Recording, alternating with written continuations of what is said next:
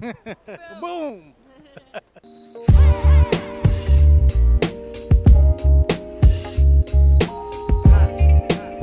Hey, what's going on, everybody? It's Greg Bernard here at New York Comic Con. I am with Holland Roden and Jenkins. Now listen, face off.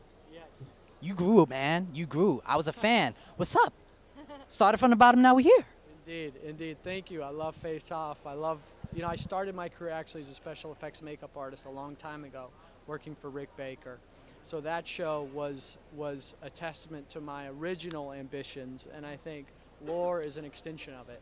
So I'm very happy to be here and working with Gail and everybody involved.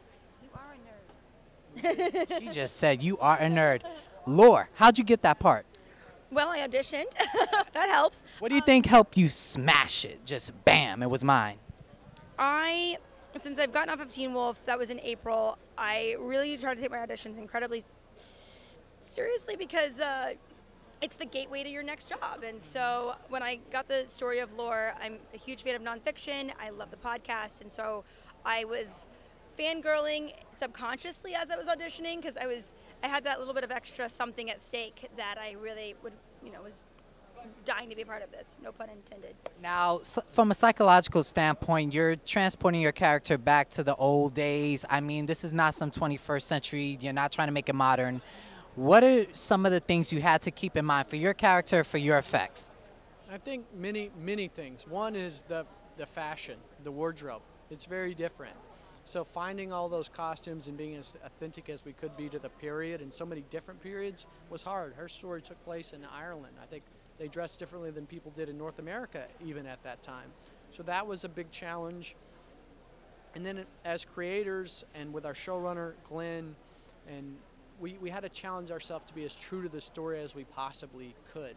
So, that's hard. Usually you don't go through that when creating a show. So that was very hard. For your character?